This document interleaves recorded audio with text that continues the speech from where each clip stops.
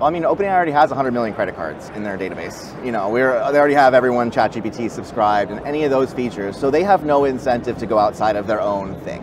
So we're like over here doing a very different thing. Like microtransactions, will they be able to do that sort of thing? Or? I mean, they already do. Like the API and everything you use is all pay as you go. Like if I generate one GPT-4o image, I can go look at my balance and it's down 1 cent basically. Okay. All right.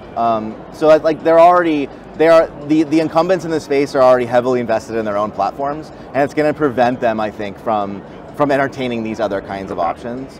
I just, you know, the other thing is that we're talking about one-on-one agents, me talking to OpenAI, to ChatGPT, versus an agent that's out there doing stuff on my behalf and interacting with other users and agents. And that's just like an exponentially harder problem that I don't think none of them are even trying to solve, because it starts to point in a direction of deplatforming that they don't want to go. And so like they're not even asking these questions, you know, if that makes sense. Crazy. All right, 2 last questions. Yeah. The first is very basic, but I'm just kind of curious. I was thinking about it last night.